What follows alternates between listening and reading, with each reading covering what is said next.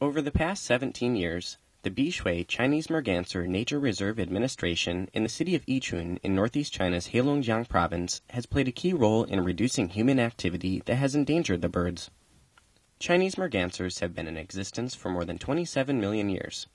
However, just 1,000 of the birds are believed to exist.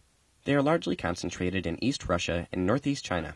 After the provincial reserve was founded in 1997, authorities banned fishing and lumbering on the reserve, as overfishing and deforestation had brought the species to the verge of extinction. During mating season, reserve employees supply the birds with food and protect their nests.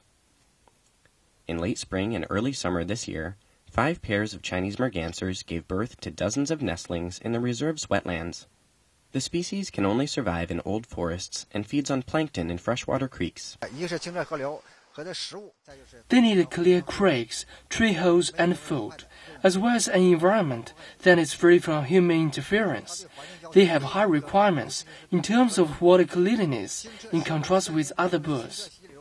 An application to make the reserve a state-level sanctuary was submitted to the State Forestry Administration last year.